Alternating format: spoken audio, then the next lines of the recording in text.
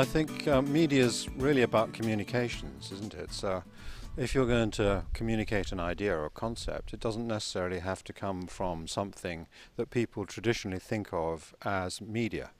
For example, the Tangible Earth project that I showed in my talk is a globe represented as a physical model with a computer presentation inside it, which you can control interactively, that gives you all sorts of information about our planet and what's happening to it and the way it's changing, the way it breathes, the way its temperatures work, and so on.